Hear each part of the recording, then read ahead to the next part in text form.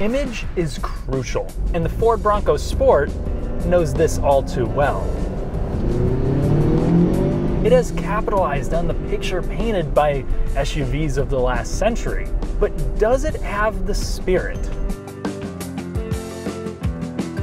Short answer, no. If that's what you want, I would recommend looking for a full-size new Bronco. While thoroughly reworked, this is ultimately based on a Ford Escape, but the Tough Guy Act does have some merit to it, more so than basically all of its competitors. While the Escape's 1.5-liter turbocharged inline-3 remains the base power plant, the control arms, the springs, the shocks, the bushings, they're all different. This also comes with standard all-wheel drive, with the top-spec Badlands getting a trick rear differential, which makes a huge difference. The non-Badlands models are more bro than Bronco. They lean heavily on nostalgia and simple lines like a bad reboot. Honestly, this is enough to make it stand out in the class. If you want more zest, you can still buy the base Heritage Edition, which comes with a white roof and wheels, along with some other styling cues. For 2024, there's a new low-key black edition for the Big Bend, and a new throwback freewheeling edition, which has enough stickers to rival a sorority girl's laptop, and is one AutoZone hood scoop away from making me pass out.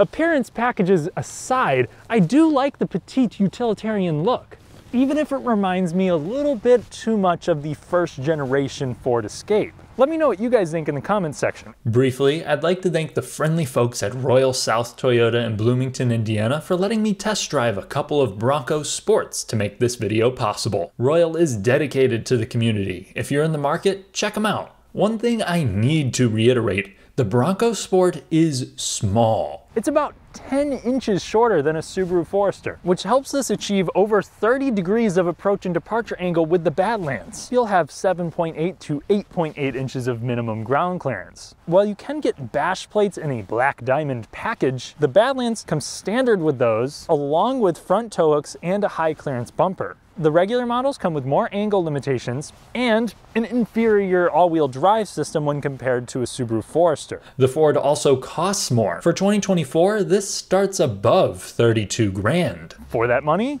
you'll get standard LED headlights, along with heated mirrors, proximity entry, and rear glass that opens up. All of them will come with some form of alloy wheels, but the Badlands is the only one to get a helpful front camera system.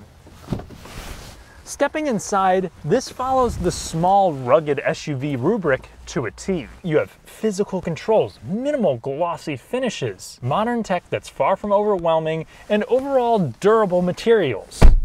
The quality is debatable. Now, all the details and features I'm talking about are for the 2024 models. This one is a 2022 with 35,000 miles, and it's held up pretty well, but it has its creaks here and there. The panel construction, the fit and finish, it's adequate. But especially here with the Big Bend, the cabin is caked with cheap plastics. Most of its competitors provide a more upscale feel if that's what you're after. The Badlands, the Outer Banks, they do look and feel more premium, but at least the comfort levels remain the same, as power seats with adjustable lumbar are available even here on the Big Bend. And while the seat bottoms could offer a little more thigh support, I think they'll be agreeable for most people. The back support is nice. Even if I get in while I'm covered in mud, at least everything in here feels pretty easy to clean off. Moving on to the tech, you have an available partial digital gauge cluster that's fairly configurable, and at the center of all, we have an 8-inch infotainment system that does not have wireless Apple CarPlay and Android Auto, but the response time and resolution are good, unless it's having a bad day. And this has the features you would expect,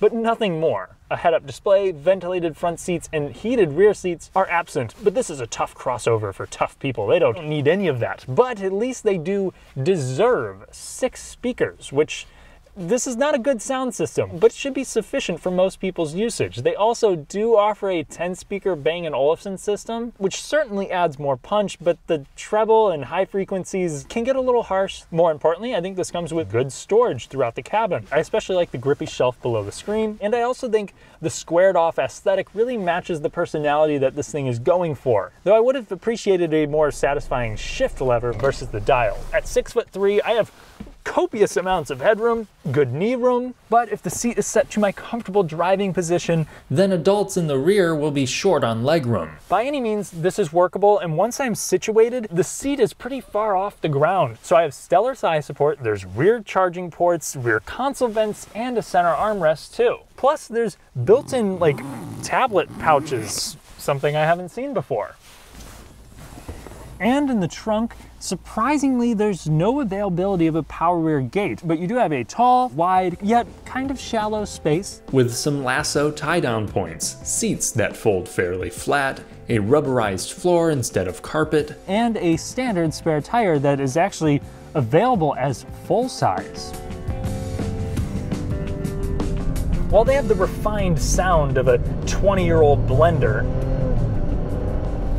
the power output from the 1.5 liter and especially the 2 liter Turbo 4 is more than acceptable. For 2024, the 2 liter is exclusively available in the Badlands edition. I drove that briefly and was impressed. It has great passing power and can really romp through the gears. With about 250 horsepower, car and driver got that to 60 in 5.9 seconds. So let's put some numbers to the 1.5 liter.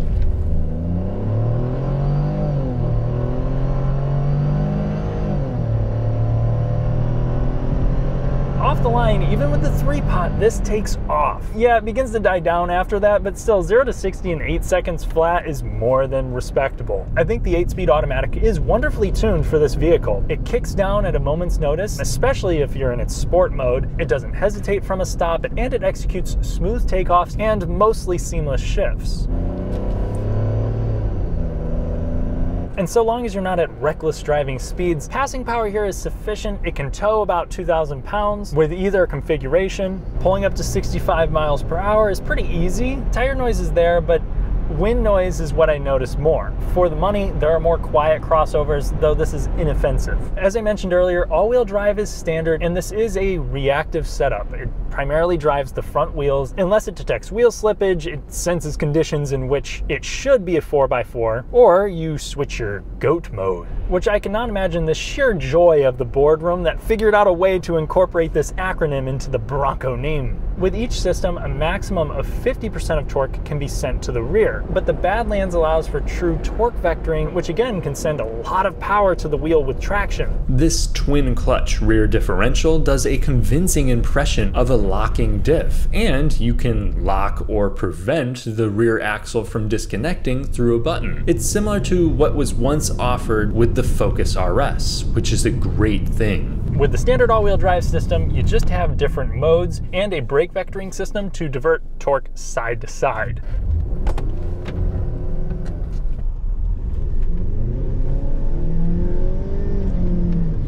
The difference in how it hooks up is drastic. The rear diff does make a big difference, but we also should remember that the tires with the Badlands are also more aggressive. It's not only impressive on icy roads, it's also great for off-roading from what I've seen. And it seems like it should compete with the best of the class when it comes to exploring mild to somewhat tricky off-road trails. In other words, Subaru?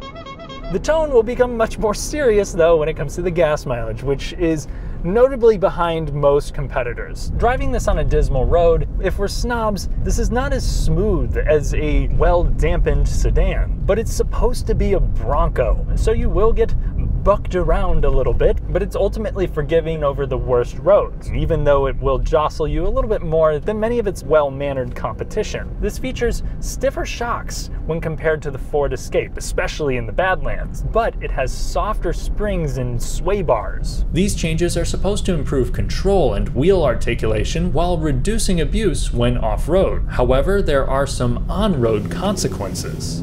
Moving up to higher speeds, it honestly changes direction in a timely manner, and even though body roll isn't horrible, it doesn't feel all that stable when you get closer to its limits. There's more of that wiggling, some like secondary motion kind of going on. The car just isn't as settled as what I would want and what you do get from some other small SUVs, though at least it's not nauseating to drive on a windy road. And the steering, while numb, is pretty direct and nicely weighted. This does come with standard independent rear suspension, so really as long as you're not pushing this thing, I think you'll be happy with how this handles. But if you want a more engaging, composed crossover, the Mazda CX-5, CX-50, or Honda CR-V will suit you much better. Seeing out of the Bronco Sport is also different from basically any other compact crossover. The hood is so prominent, and the dashboard is also remarkably short.